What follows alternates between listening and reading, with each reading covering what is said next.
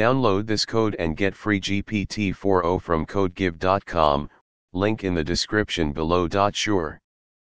The numpy library in Python provides a variety of mathematical functions, including the tangent inverse, also known as the arctangent function.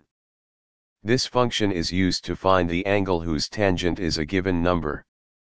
The function is implemented in numpy as numpy.arctan. ###understanding numpy.arctan. Function signature, numpy.arctan, x. Parameters.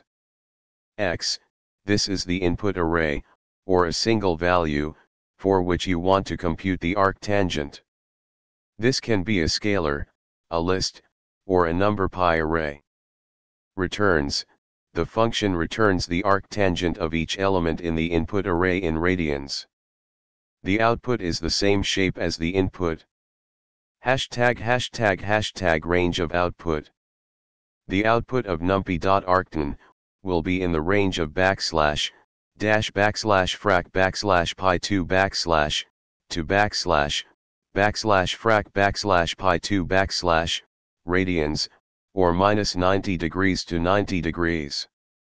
### code example. Here's a simple example demonstrating how to use numpy.arctan. ### breakdown of the code. 1. Importing libraries. We import numpy for numerical operations and matplotlib.pyplot for plotting. 2. Generating input values. We use np.linspace to create an array of 100 values ranging from -10 to 10. 3. Computing arctangent. We call np.arctan on the array of x_values to compute the arctangent for each element. 4. Displaying results. We print the input values and their corresponding arctangent values. 5. Plotting. We create a plot to visualize the arctangent function. ### conclusion. The numpy.arctan function is a simple yet powerful tool for finding the arctangent of numbers in Python. It is especially useful in various fields such as mathematics, physics, and engineering, where angles and trigonometric functions are frequently used.